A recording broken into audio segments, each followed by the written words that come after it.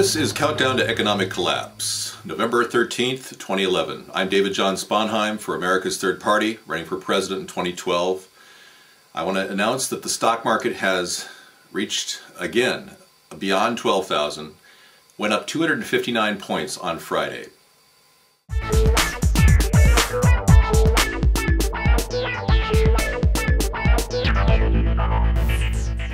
And this is on news of controversy in Italy. Silvio Berlusconi is going to retire, and there's talk that he might even run for prime minister. But in the meantime, Italy will have perhaps Mario Monti, the former EU commissioner, to run the nation as it grapples with cutting the budget. Now, many countries across the globe are dealing with budget cuts as the primary problem. And this, in and of itself, is a huge conflict between politics and economics. Politics means politicians who get reelected, who get money from moneyed interests. And that tends to be the reason they can't cut the budget, because they're tied to all these companies that are milking off of the government budgets. Now, this problem is very clear in America as well. And what's happening in Greece and Italy will eventually happen in America.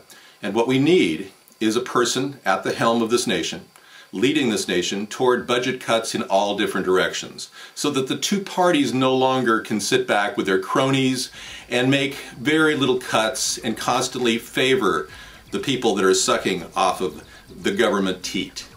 Now, I've talked a lot about this. It's the critical problem with our budget. It's the reason why we were downgraded from AAA status, Standard & Poor's, to AA status. This is a classic example. They wanted us to cut $4 trillion from our budget. And they absolutely said we had to do that in order to keep our AAA status. Well, you saw what Obama did, next to nothing. And then he blamed the Republicans that they didn't cut enough. Well, both parties need to cut a tremendous amount. We also have to forge ties with corporations that can help improve our nation's economy. One of those corporations, ironically, is the company that we should get more taxes from, ExxonMobil. ExxonMobil doesn't pay any taxes at all.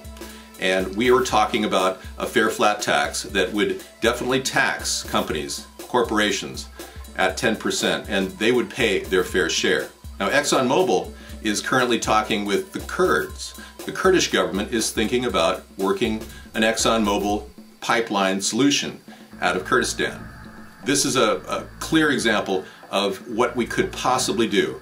In the Iraq situation has been mishandled by Barack Obama in that he could have easily modernized the oil wells north of Baghdad, and we could have left a contingency of 10,000 troops in and around that area to maintain that pipeline, and we could easily have gotten revenue from the oil in Iraq. Yet Obama has done nothing.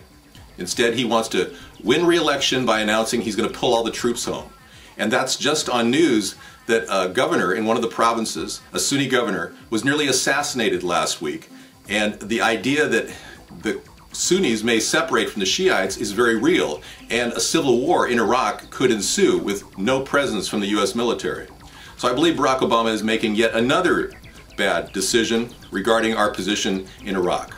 Now, I do want to get our troops home. I want to bring home troops out of Afghanistan as well.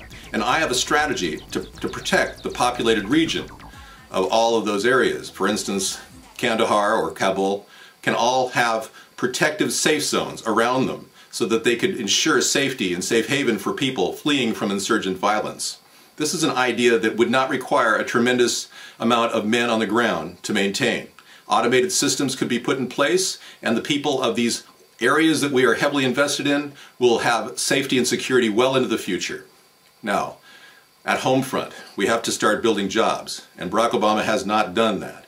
In fact, it seems like all the corporations in America are sitting back waiting for what's going to happen in the 2012 election, because if Barack Obama gets reelected, they'll feel like the government is like a wet blanket over job creation and business growth. They'll feel that our nation is slipping into this doldrum that seems to be everywhere now. People are spending less. Our economy is still booming in some ways, because the retail sector continues to make sales. So we have to always realize that our dollar is strong, and it's one of the strongest currencies in the world, and as the world reserve currency, our dollar can very well maintain the pace of global economic recovery. Now, a lot of people are waiting for the budgets to be slashed, pension funds to be slashed in countries like Greece and Italy. But here too, we have to start planning that. Cities around the country are going bankrupt as a result of bad municipal bonds and too much pension outlays. So we have to actually start thinking of shoring up our budget and getting the cuts necessary. I mean $1 trillion off our annual budget. Let's get a zero deficit for 2013, shall we? That alone will send a message to the world. And a new third-party president will essentially show the world that we have changed our colors. We are going to be more peaceful and less of an aggressor around the world. That we will start taking care of our own problems first and foremost, protect our border, secure the southern border with a 1,000-mile fence, and maintain a slow immigration policy that will be fast-tracked for people who want to pay $1,000 to apply for U.S. citizenship. And we'll give them an education, a 6-month student visa, and as long as they don't have a criminal record, they can become a U.S. citizen if they're currently living in this country. That's a compromise, so that we don't just give them amnesty, but we will make sure that they have a home and a future, and our nation will grow, because there are a lot of people that are willing to work hard to make this nation greater. One of the unique features of America's Third Party is we are looking for immediate solutions to the economic hardship Americans are facing. And we've got a plan called the Micro Loan Program, where you can get up to $1,000 from the government and pay it back in 6 months with $40 interest. And if you don't choose to do that and decide to keep the money, you would no longer get a loan from the government, and the government would know the people that are not good for their word, and the government would know who is getting a return on their profit and can actually get more money.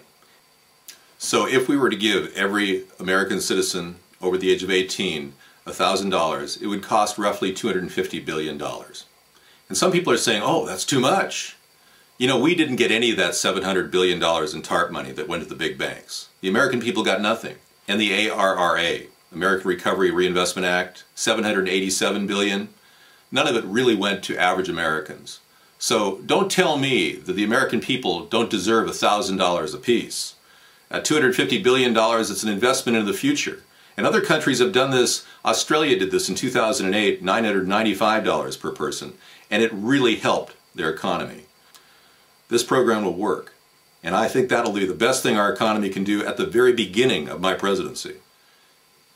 Isn't it interesting how Barack Obama is now blaming the Secretary of Energy for the potential disaster with Solyndra? Isn't it interesting how he's now pointing the finger as opposed to taking responsibility for receiving all that money from Solyndra and not actually getting accountability and getting Solyndra to produce solar panels that could be effective and low cost? Isn't it Barack Obama's fault that our nation is not restricting corporate profits and Wall Street greed? Isn't it his fault for not firing anyone on the SEC, the Security and Exchange Commission? Let's start looking at the real problem, folks. A president that can only lie to the American people, and he can't lead. He can only pretend to want to do something and can never deliver on his promises. We have to start asking ourselves, do we have another 4 more years? Can we afford another 4 more years of a lame duck president like Barack Obama? Now, our future really relies on you at this point. If we don't vote for a third party, our nation will slip into the two-party stalemate where they can't cut the budget. If we don't vote for a president who can lead and who has an assertive capability, we will be eventually put in the category of being a nation that has no leadership. And we will eventually lose everything that we fought hard for. And I'm not trying to scare you. I'm trying to make you realize now is the time for a third party. Now is the time for a new leader. A person who can show the world that our nation can lead by example in innovations, in green, clean technologies, and in our own domestic oil production, which is central to the long-term survival of this nation. So I urge you all to look at the future and join us in our weekly chat show every weekday night, 6 to 8, on Blog TV. I'm David John Sponheim, and I support this message.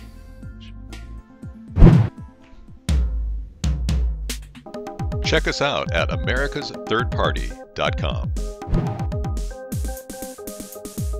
ATP, you and me.